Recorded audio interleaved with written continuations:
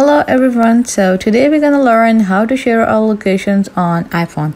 So let's get started. First of all, we need to click on the message option on our phone menu, and by clicking on it, you can see that I've already opened the contact with which I want to share my location with. And now I'm gonna click on this name of the contact, and there you see a number of options available. And for sharing the locations, there are two options. For one, we can share the current location, and with the other one, you see there are three other options available, that if we want to share our location for 1 hour and for the whole day or for the indefinite time, we can choose any depending on our situation. So I'll be selecting the until end of the day.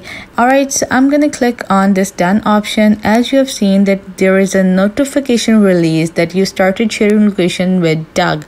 So that's how you can share your location with iPhone. I hope this will help you out. Thank you.